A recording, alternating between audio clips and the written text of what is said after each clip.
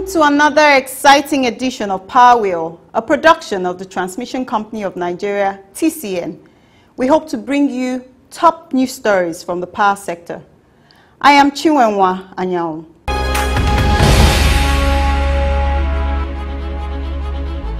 The Transmission Company of Nigeria has installed another 60 MVA power transformer at the Ijebu-Ode transmission substation in Abeokuta, which has raised the substation's capacity to 120 MVA. The Managing Director, CEO, TCN, Mr. Usman Gur Mohammed, while speaking at the commissioning ceremony of the new 60 MVA 132 by 33 kV transformer, said his team has changed the scenario at the TCN by transforming it from the weakest link in the power sector value chain to leading innovator in the sector. Mohammed noted that the Ijebu-Ode substation's new 60 MVA transformer project was awarded to a company and financed by the World Bank, and that the firm could not complete the project within 2 years. But when TCN engineers took over, it was completed within 3 weeks. TCN engineers are building substation on an island in Lagos. There's a place they call Elashe. TCN engineers are building substation. And so they are building it at a cost of about 10% of what we normally pay contractors. So this is the TCN that we are trying to position today. Speaking on the Transmission Rehabilitation and Expansion Program, TREP, the TCN MD explained that the company targets expanding the national grid to 20,000 megawatts in 3 years' time.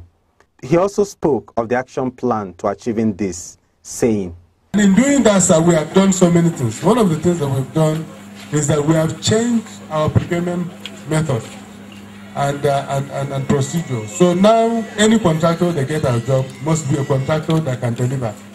That kind of system that we normally have contractors abandon our containers in the port are safe. And we have also put in project management system where our staff that are managing the best in TCN, in project management, were selected through competitive method. We have established 4 project management units which are managing 4 different projects. And these projects are putting transmission capacity and transmission all over the country. He announced plans to further increase the capacity of the Ijebu-Ode substation by either reconducting the line from Shagamu town or building a 33 kV substation. If dropping the 330 kV substation here is the cheapest, we are going to do it. But we are going to work with Ogun State, sir. Chairman of Ijebu Owumba in Ijebu-Ode, Chief M.O. Olaiya, who represented the Awujale of Ijebu land, Oba Sikiru Adetona, lauded TCN for the project while thanking the governor of Ogun State, Amusu, for the support he gave to TCN to deliver the project. The MD has spoken to us of the plan of TCN to double the line, from Shagamu to Ijebu-Ode. That is what we prefer, and I'm appealing to him now to ensure that is done. The Chief of Staff to the Governor of Ogun State, Mr. Tolu Odebiyi, applauded the MD of TCN for the passion he is putting in transforming TCN as he appreciated President Muhammadu Buhari towards transforming the country, saying, a lot of installation is going on, all the necessary infrastructure that needs to be put in place. You see, one of the things that we don't realize is that for any development to take place, for any industrialization to take place, especially like the way we are doing in Ogun State, the foundation has to be laid right. No matter how much we are doing industrialization, if power is a major impediment, then you cannot develop as much as you can. But I can tell you right now that we are very much on course. Ogun State government, I think we owe His Excellency Senator Bekule Amosu a debt of gratitude, because for his commitment, his relationship, his efforts to ensure that these transmission in Ijebu-Ode is resuscitated and is put in place. As a matter of fact, I can tell you that the 60 MVA that you see here has been upgraded by 100% to 120 MVA. While officially commissioning the new installation, accompanied by the MD of TCN, the representative of the Awujale of Ijebu-Ode, and the head transmission service provider, TSP of TCN, Mr. Victor Adewumi, Mr. Odebiyi said, "To the glory of God and to benefit of mankind, most especially the good people of Ijebu-Ode and its environment, and by extension of the state, I, the Chief of Staff of Ogun State, representing His Excellency Senator Ebekele Amosu, hereby commission the 60 MVA 132 33 kV power transformer in the Ijebu-Ode transmission substation this day, the 28th June 2018.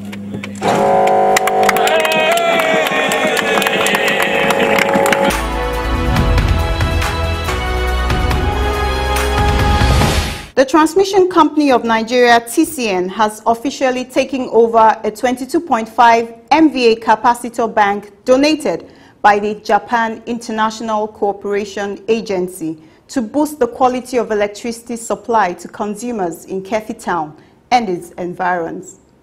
Speaking at the handover ceremony of the Kefi substation in Nasarawa State, the Managing Director CEO of TCN, Mr. Usman Guru Muhammad, who was represented by the head transmission service provider, TSP of TCN, Mr. Victor Adewumi, received the capacitor bank from JICA. He said the Minister of Power, Works and Housing, Mr. Babatunde Fashola, had commissioned that of APO earlier in the year. I want to, on behalf of the government of Nigeria, express TCN profound appreciation to JICA for giving us this wonderful project.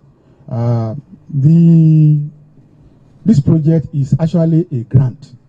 TCN is not paying any kobo for it. He noted that JICA carried out a study on various areas with acute low voltage before selecting APO and Kefi for the capacitor banks projects. He reiterated the company's commitment to maintaining the facility to continually boost supply, saying, "The voltage to Kefi, and by implication the voltage to Akwanga, will be significantly improved with the commissioning of this capacitor bank. So we are expecting our customers, our consumers, that this station and Akwanga substation is supplying to have very improved voltage." The JICA representative, Mr. Ntoro Fuji, from Yachiho Engineering, the consultant for the JICA project, expressed his delight in the project completion, as he said, "Contractor, Toyota Tsusho, and Hitachi Plant Construction, and equipment supplier, the Nishin Electric, covered everything. We are glad, we are happy, and then coming for the completion ceremony." The General Manager, Abuja Region of TCN, Engineer Paulinus Ogu, lauded the capacitor bank installation by JICA. He noted that a similar project of 60 MVR capacitor bank was installed at the APO substation in Abuja recently. We also remarked that the one at APO, which was earlier commissioned, is doing well. So, on behalf of Abuja region, we are glad to receive the project, receive the equipment, and promise to keep it in good working condition to the best of our ability. The project coordinator, Prince Alimola Dada, explained the impact it will have in boosting power supply in APO and Kefi substations where they have been installed and put into operation. He said, "The main purpose for the capacitor bank is to improve the power supply from the power station a little bit so that you don't have losses at all times. So the stability of power you will be transmitting will be stable. So that is the purpose of the capacitor bank. And we are very glad that the capacitor bank we are having is quite different to what you had before. The long span of each of the capacitor bank is over 30 years. Mr. Dada noted that JICA delivered the project as its contribution to improving power supply in Nigeria on behalf of the people of Japan, just as he acknowledged the various Japanese firms, including Hitachi, in their efforts to deliver more projects. The Japanese government believe that if they want to really give grant that will work well, it's better for them to release the equipment and also ensure the installation and construction are better handled by them. By so doing, they will be confident in giving you guarantee on those equipment. The AGM, Abuja Sub-Region, Engineer Mahmoud Suleiman, confirmed the quality of the projects the Japanese government has delivered. On the maintenance strategies, he said, the company has provided me with the critical space for maintenance, and we are taking possession of that. So, and I think, and I'm appealing to TCN management that whenever the project is being perceived or planned, that critical space needs to be incorporated in that. That will really help us in the field.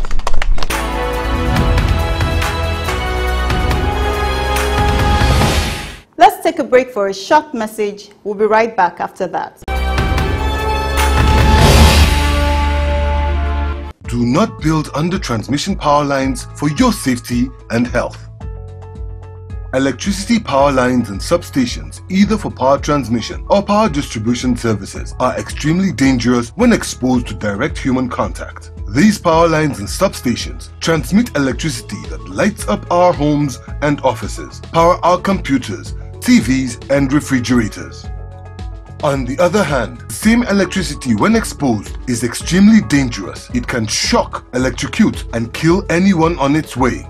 That is why everyone must adopt safety measures whenever we use or are close to electricity facilities like power lines or substation or transformers. For the safety of the people and animals, governments all over the world have approved way leave or right-of-way of 50 meters for 330 kV power lines and 30 meters for 132 kV power lines, and for 33 kV lines the way leave is 15 meters. People are not expected to be found within this way leave or right-of-way for safety reasons. The lines can suddenly cut and fall to the ground with very disastrous consequences such as fire and electrocution of anybody and destruction of anything, be it vehicle, houses or vegetation on its line. It has also been established that power lines and substation emit electromagnetic fields, EMF, which is dangerous to human health. The World Health Organization, WHO, has warned that people who spend long hours under or close high-tension lines stand the risk of being affected by EMF and be vulnerable to cancer, leukemia in children, miscarriages among pregnant women, and other terrible diseases. It is therefore advisable not to build any structure or operate any business under or near any electricity high-tension lines or substations. TCN wants you to stay alive, stay safe, stay healthy, avoid power lines. This message is from the management of Transmission Company of Nigeria, TCN. The Niger Delta Power Holding Company Limited has commissioned a 15 MVA 33 by 11 kV injection substation at Angwandosa, Kaduna Metropolis, to improve electricity supply to about 161 social, religious, and business entities in the area. The Managing Director of NDPHC, Mr. Chinedu Ubo, while commissioning the substation, noted that the project was conceived to address the acute power supply challenge in the area, saying, it's a 15 MVA substation, complete with 33 kV line, and 33 to 11 kV line, 4.6 kilometers of 33 kV overhead line from Mando transmission station, and 8 kilometers of 11 kV overhead line, and then we have 60 completely self-protected transformers. Mr. Ubo said the substation was energized in December 2017 by NDPHC as he thanked News Engineering, a local power construction firm, for completing the projects. He mentioned the various locations that will benefit from the substation, as he said. The feeders radiated from this substation. So the feeders that radiate from this substation are supplying loads electricity to First Mechanized Army Division here in Kaduna State Legislative Quarters, as I mentioned before, the entire Angwandosa area of this Kaduna City, Zaria Road area here in Kaduna. And then we have 30 mosques that are being served here. And we have 15 churches also being served here. We have 45 schools being served from this substation. We have 30 shopping complexes also being served from this substation. 10 hospitals, 8 private clinics, and 23 welders. And this has enhanced small and medium enterprises and improved economic activities within the resultant positive effect on socio-economic well-being within the area. Shortly before cutting the tape, along with the Managing Director of Kaduna Electric, Engineer Garba Haruna, the NDPHC bus lauded President Muhammadu Buhari and the 3 tiers of government who are the drivers of the NDPHC for promoting key power sector intervention projects. We commissioned these projects to the glory of God and to the benefits of mankind and all the members of society, especially in the Angwandosa area and the Kaduna State. Amen. Just drop. Any side you can drop. Just pull it. Anywhere you pull it, it goes.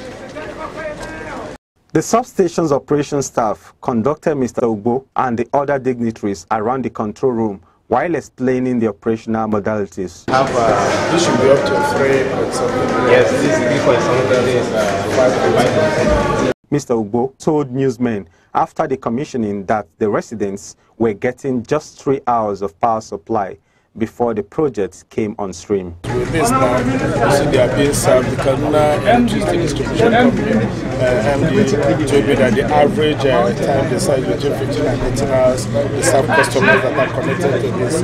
The MD of Kaduna Electric, Garba Haruna, said the substation was critical to boosting supply in the area and that customers were being served from areas that were already overloaded.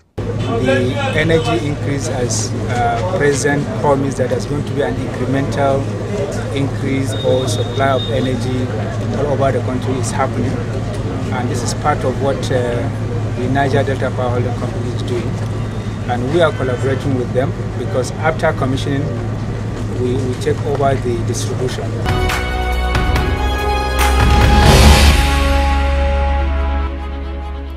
The Nigerian Electricity Management Services Agency, NEMSA, said it has cut down inspection and certification period for new power networks by 50% as it keys into the presidential order on the ease of doing business in the power sector. The Managing Director, Engineer Peter Eweso, disclosed this during the inauguration of the Parastatal Servicom Committee, PSC, of the agency in Abuja. Before now, people used to assess our inspectorate services 14 days, 1 to 14 days. But with the ease of doing business and the executive orders that have been issued, I want to let you know that we reduce this to 50%, 1 day to 7 days, instead of 2 weeks is 1 week. And should there be any issue why there is any challenge why that office of NEMSA is not able to deliver with that period, the affected persons, customers, those both internal and external stakeholders must be fully aware why the services could not actually be rendered.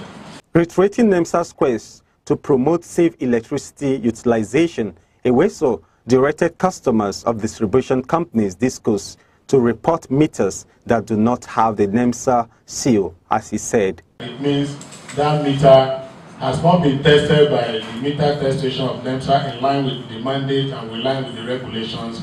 And so the accuracy of that meter, the workability of that meter cannot be guaranteed. and we are available to investigate and find out what the issues are, so that as much as possible we can deal with them. The Chief Electrical Inspector of the Federation, CAIF, said with the Savicom in place, NEMSA will consult with partner agencies for prompt service delivery, stating that for us here in NEMSA, we've already made it very clear that NEMSA will ensure that its mandate is delivered promptly, appropriately, in line with Savicom principles, in line with ease of doing business. And for this reason too, we have decided to have collaboration, synergy with other relevant government agencies, that we must cooperate, that we must collaborate and have synergy together. The National Coordinator Savicom, Mrs. Nnenna Akajimelo, who inaugurated the NEMSA chapter, said NEMSA had spearheaded quality service delivery as she further taxed the agency. You are to work to delight the customers. You are to work with the service takers at the center of every effort you make. For instance, issues of light.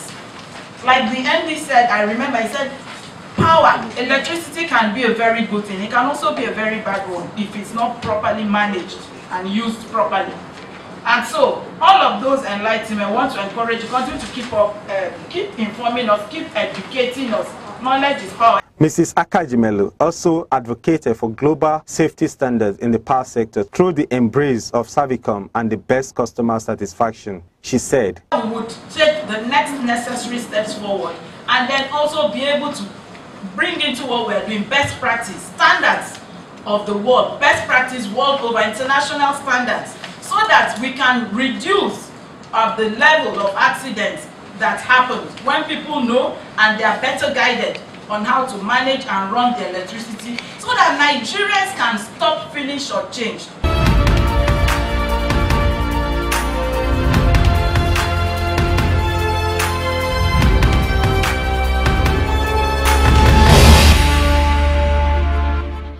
We'll be right back as we bring to you the sound bite of the week. Take a listen. TCN, as at now, and generation are moving almost in the same direction. Well, TCN can evacuate the 7,000 megawatt that generators can generate, and TCN is expanding, and we have planned to expand the grid to 20,000 megawatt, as I said. We have already secured finance from multilateral development agencies up to $1.57 billion, which has never been secured in the history of the agency. And we have also strengthened our procurement and implementation system in such a way that we are implementing projects. We have also empowered our TCN engineers to be able to install, who are installing transformers now. In the last less than 1 year, they have installed almost about 20 transformers. Even the transformer that got burnt in Kano, TCN engineers have brought it back to the grid. So this is to tell you the level of cooperation that we are getting from staff. Stay put as we bring you more news in the Power Flash segment.